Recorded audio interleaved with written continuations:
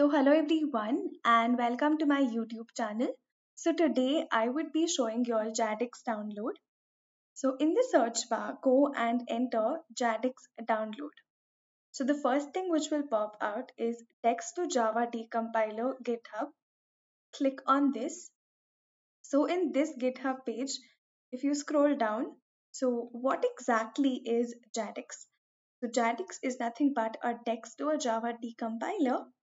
So in Android penetration testing, if we want to decompile any APK file, we can do it in one such method, which is Jadx. We can do it. This is one kind of method which I use to decompile APK files. So scroll down under download, you can see release from GitHub, and the current version is 1.4.4. So click on this. These are the set of features.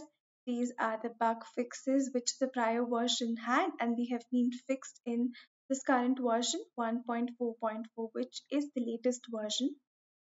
Scroll down, and over here under assets, you can see this particular link, Jadx 1.4.4.zip.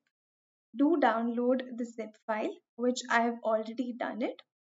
Once you click on this, the download of the Jadx file begins. So once you do it, you have to extract this file. So as you can see, I have already extracted this, and there are certain folders. As you can see, first folder is bin. We can click on it, and there are four files which are present in this. Click on Jadx-GUI and open it. So as you can see, we have opened this. One such file you can click on is open file, or to file and open also you can do it. So here is one such APK file which I have opened in my Jadx. As you can see, these are all the files which are present: Android manifest.xml, drawable folders. So here you can see all the resources in all of it. So this is something what you can do with Jadx. Thank you.